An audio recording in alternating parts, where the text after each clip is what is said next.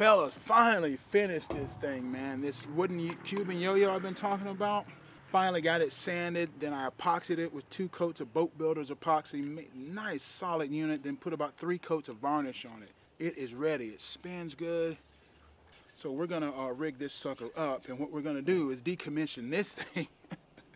I mean, this is a long way, right? This is the prototype, this is what we ended up with. I mean, that's how it goes. Almost everything I do, the first version is so ugly. It's so ugly.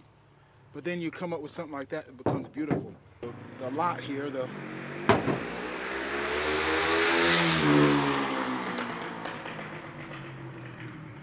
trying to do a video, trying to make a living.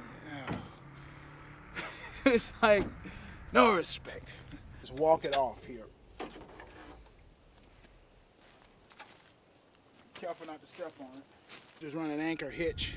Pretty side is the face. The flat side here is the back. Front, back.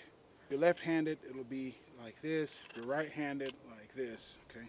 So you have that anchor hitch, 1, 2, 3 half hitches, and that's an anchor hitch, so it's anchored. There we go. All we gotta do is start winding. First wind up, man. Isn't that exciting? All right, fellas, we got her all rigged up. Okay, so our shank connected via triple thread swivel and a strong snap going to our lead core line, 1 color, and that's going down to 100 yards of 30-pound test backing. Here, since we don't have the little plug stops here, we just take that and just stick it right down into the, real smooth to the hand, but the varnish has a kind of leathery feel to it, so it slips fast enough, but there's just enough traction on it that you can kind of grip it tightly, you know.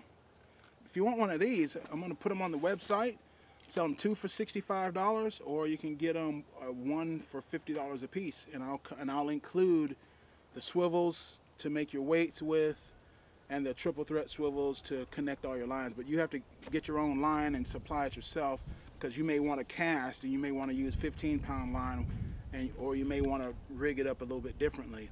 If you're interested, go check them out on the website. I'll talk to you later. Can't wait to get this on the water.